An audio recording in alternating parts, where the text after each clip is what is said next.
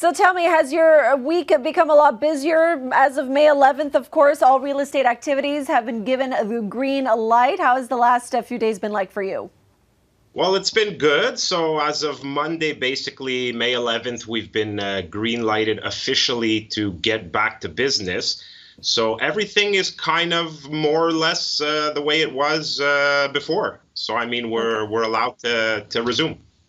Okay, so you're allowed to resume, but what does that mean exactly? Give us more description in terms of how the activities have resumed.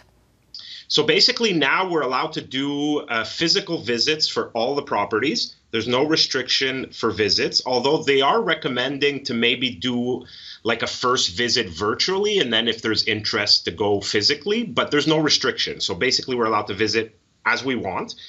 We're allowed to list properties fully, meaning we can go on site, we can do measurements, we can take pictures, we can hire a home stager, we can do open houses. So basically everything is kind of green lighted, although open houses are still kind of not so recommended. We can do them, but they're saying, maybe let one person in at a time, make sure the owners are not home. Obviously, all the hygiene measures, social distancing, all that is still very much in play. So it's kind of the way we're going. And just coming back to the visits and the open houses, what are you gauging from your clients? Is there an uneasiness towards that, or are people pretty comfortable with it? I think there's still a little bit of an uneasiness going into it. I think a lot of people are going to still opt to maybe do a first type of visit virtually and then go in physically if there's more interest in the property. Open houses, I think it's a little bit early to jump into them too fast. So people are still on the fence. Okay. So if someone listed their property before this week, before the physical visits were actually allowed, what can they do now in order to stand out? So a lot of people got properties listed during a time where we were not allowed to do visits, where we were not allowed to send photographers to the property. We weren't even allowed putting up signs. So now that everything has kind of been given the go, I think it's important to go back through the listing, basically the material that's been or anywhere else online, and make sure that you have full pictures, make sure that your listings are very complete, make sure that the signs are on the property, because prior to Monday we weren't really allowed to do it. So it's important to go back and make sure that all the information is good.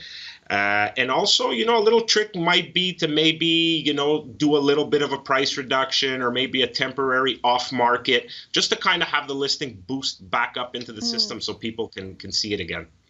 Okay, and so speaking of prices, Nick, how do you see the market going in the next little while? Yeah, that's the big question. Everyone is saying, how is real estate going to be affected? I think in general, residential real estate won't be that affected. I think in the next weeks, maybe a month, there's going to be a large replenish into the inventory. So a lot of new listings are going to hit the market because people have been kind of waiting to see what's going to happen.